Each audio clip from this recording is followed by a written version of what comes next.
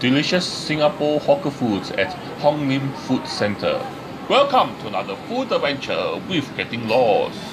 Today we are at Lim Food Centre to eat some noodles in a dish like this. Fish soup, anyone?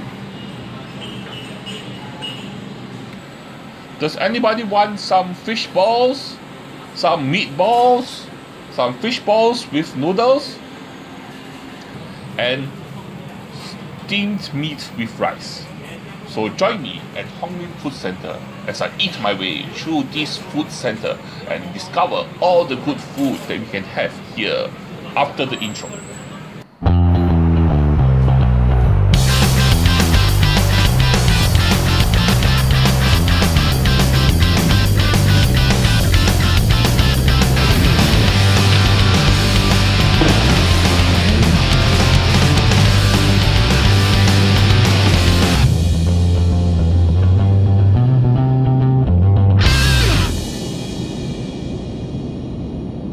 Welcome back! We are here at Lim Food Centre because of this. You see there's actually a notice being pinned up here and it says that they're going to do some major renovations here from the 1st of November to the 31st of December. So if you are thinking of coming to eat the food here, you have to come up here soon, because if you come here after the 1st of November, you won't be able to eat here until next year. In our previous video, here at Lim Food Centre, we have covered lots and lots of good food like the famous Orchard Park Char Kway Teow, the Hainanese chicken curry noodles, even laksa. So what we're going to do this time, we're going to look around, we're going to find out more food, more delicious food, more good food that we can eat here at this food centre before it closed down for renovation. Let's start off our food adventure today with something a bit healthy from this shop called Fragrant Hong Kong Pork Rib Rice. And this shop sells steamed meat together with rice. So you can see the board here. So you can have a variety of different types of meat. You can have minced meat, you can have pork ribs, you can have chicken together with mushroom, or chicken with Chinese sausage.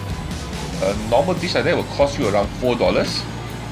So this is the dish itself. What I ordered here is actually the minced meat with rice, and this is the basic dish. Then you can actually add in additional vegetable, additional Chinese sausage for 50 cents each, or you can also add in a soup for $2.50. So what happens is the meat and the rice is actually steamed together to create the dish itself, so all the juices from the meat itself also penetrates the rice. So the meat from this minced meat here, the steamed minced meat, is nice and tender. The rice is slightly firmer than normal, but still has a very nice bite texture to it. The minced meat is seasoned well and has preserved vegetables inside to give it extra flavor. Overall, a very delicious and yummy dish that goes very well together with the rice. And I came back again, tried their pork ribs instead, and I added their vegetable. The vegetable itself is just average, it's overcooked, nothing, and a bit under-seasoned, but the pork ribs itself is still nice and tender, and it has a very nice preserved soya bean taste that actually penetrates into the meat, that makes it really good and delicious. Up next, let's have some soup from this shop called Lao K Fish Soup. And this shop actually sells fish soup with different types of soup base. So what I ordered from here, I actually ordered a double fish soup, which comes with both fish slice and fried fish. So the soup itself, first of all, is a very clear stock fish soup, and the soup itself is good, it's flavorful, but it has an aftertaste of bitter gourd because they actually put bitter gourd in the soup. And majority of the flavor and taste actually comes from the garnish that they put inside, like deep fried shallots, spring onion, and also the deep fried egg that they actually put inside there. The fish slice here, for me, I thought it's quite normal. Nothing really special about the fish slice, but fried fish. The fried fish itself is still crispy even though you put it in the soup, and has a really nice, fresh, bite texture to eat when you bite into it. That's because they actually fry the fried fish in small batches at the shop itself while you're in small batches. And there's also lots of vegetables in the soup itself. So this soup is actually good and it goes very well with rice. And opposite from the fish soup shop is this shop here called Sarawak Kolomi, Jin's Noodle Amoy Street. And here's their menu. They sell a variety of noodle dishes. But what I ordered from here is actually their kolomi, a spicy kolomi, cost me $4. And this is the dish itself. First of all, the noodle itself has a soft outer layer with a firm inside layer. And when you bite into it, you can actually taste that. Not too dry, because in Singapore, a lot of the kolomi are very dry. This one is not too dry, which is good. But what I really like here is actually the sauce. The sauce mixture is quite nice, and it also has a very nice spiciness to it that actually tickles your tongue. And it's a very pleasant feeling. I quite like that. And the char siu itself is not bad, just that it doesn't have a lot of char to it, so it doesn't have a lot of burnt caramelized flavor, but still a very good char siu, Singapore style char siu, and a good noodle dish, an all round interesting and nice noodle dish. And a few stalls down is this shop called Hong Kong Handmade Fishball Meatball Noodles, and here they sell fishball noodles. So what I ordered from this shop itself is something that is good for people who are not feeling well, under the weather, feeling sick. I actually ordered fishball kway teow soup. The cheapest one is $3. I ordered the $4 portion, and here it is. The soup itself is really good. You can actually taste that they actually cook the fish balls in the soup itself, and there's actually the flavor of the fish balls there. And if I'm not mistaken, there's a slight preserved vegetable taste to the soup itself, and that makes the soup really yummy and goes well with the kway teow. The kway teow itself is soft and good, and is healthy and has a very homely feel to it, which is good for those days that you feel sick. The fishball itself is handmade and is a lot softer than those you get when it's factory made. It has a nice softer bite to it. The meatball itself is not fully made of meat. There's also fish in there, but when you bite into the meatball, there's a burst of meaty flavor that you get from the meatball itself, bursting out from the middle. It's yummy and delicious and goes well.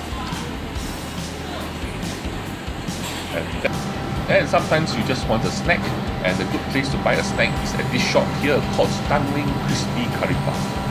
And what they sell here, they sell crispy curry puff. So they sell two types of curry puff, the chicken curry puff and the sardine curry puff. And here they are actually folded and made freshly at the shop itself, and also deep fried here directly daily. So the curry puff itself is nice and fresh and nicely deep fried. So we have two types of curry puff here. The one here with the red dot is actually the sardine one. The sardine one, okay, let's talk first about the skin itself. The skin itself is nice and crispy, but it's not fluffy, but it still has a very nice crunchy crunch to it, just that the skin itself is not very fluffy. And then you have the sardine and the potato. The potato itself has been recently deep fried, so it's still nice and warm and hot inside, and because of that, the flavors of the curry, everything all comes up very nicely, and it complements the egg, the chicken, the curry flavor all goes very well together. Except for the sardine. The sardine one is different because normally sardine you don't actually have an egg in the sardine itself, but this one here has an egg. When I tasted it, it just tastes like they have normal curry chicken curry puff, what they did is they just add in a bit of sardine into that mixture to make the sardine curry puff. So for me, what I felt was the sardine itself is not very special. Just concentrate on eating the normal chicken curry one. And lastly, we are here at Gyeonggi Dumplings to have some rice dumplings, some sticky rice dumplings. And this shop here, they actually have two locations. On the second floor is where they actually sell the dumplings, and on the ground floor, the first floor, is where they actually make the dumplings. As you can see here, the two old aunties here are actually folding the dumplings and putting in all the ingredients inside here. So first of all, they take the bamboo leaves, they fold it, and they will stuff the glutinous rice inside there, and then after that they put in the filling, and then they will wrap it up and then tie it with the rope. And the rope itself will tell you what type of dumplings you have. And here, this is the prices for the dumplings. And over here they also have a dumpling that the other side don't have, which is the Nonya dumpling. And here is also cheaper than the shop at Amoy Street. First up, you have the Hokkien dumpling, which cost me $4. It has water chestnut, mushroom, salted egg, and pork inside there. And then I also ordered another one, which is the Nonya dumpling, which it cost me $3.30. The one on the top there, the one with the white string, is actually the Nonya dumpling. The one with the purple string is actually the Hokkien dumpling. And the size of the dumpling of the Hokkien dumpling is actually much smaller than what you get at Amoy Street Food Centre. But of course, you pay a cheaper price here. And the dumpling itself, first of all, the rice of the dumpling.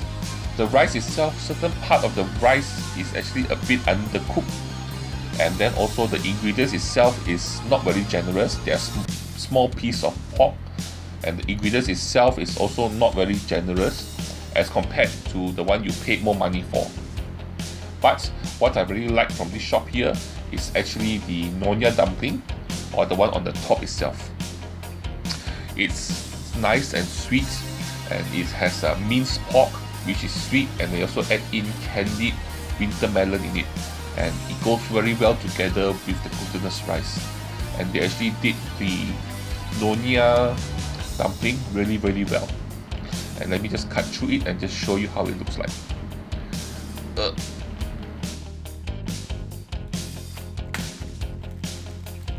So look at that, you have the pork, minced meat, and then you have the candied winter melon. It makes a very unique and very yummy, delicious the rice dumpling, which I felt that this shop here did the Nonya dumpling quite well and quite delicious. And if you want to try, you should come here to try their Nonya dumpling. But if you want to have the Hokkien dumpling, I would suggest you to go to the one at Amoy Street Food Centre. The rice there is much firmer. Here the rice is actually a bit loose, not very well done, and the ingredients not as generous.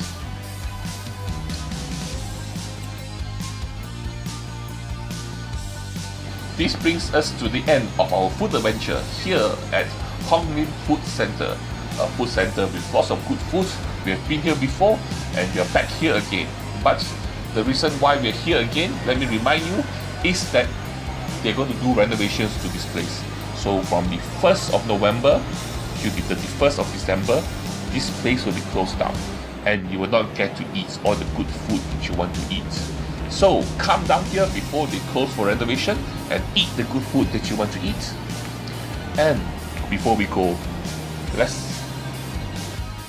lots of good food here, so you need to show your friend that you know how to find all these delicious good food by, first of all, liking my video, then sharing it with your friends, this video, and lastly, subscribing to my channel. But the most important thing, the thing that you must do is to join me for my next adventure. See you then. Bye bye.